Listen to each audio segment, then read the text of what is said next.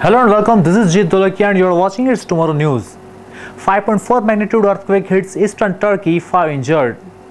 A moderately strong earthquake hit southeast Turkey on Thursday, causing damage to some homes and slightly injuring 5 people.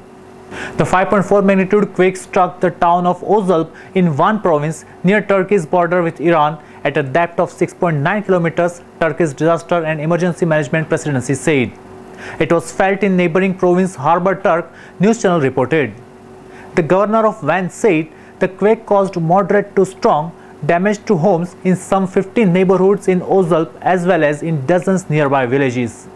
5 people were hospitalized with slight injuries after trying to escape damaged structures, the governor said. No citizens was trapped under rubble, he said. Turkey is crossed by 2 major fault lines and earthquakes are frequent in the country.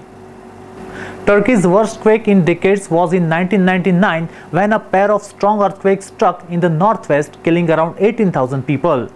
That's all for now. For more news updates, stay tuned with us. It's Tomorrow News, Jeet Dolakia. For more weather updates like this, do like, share and subscribe to our channel.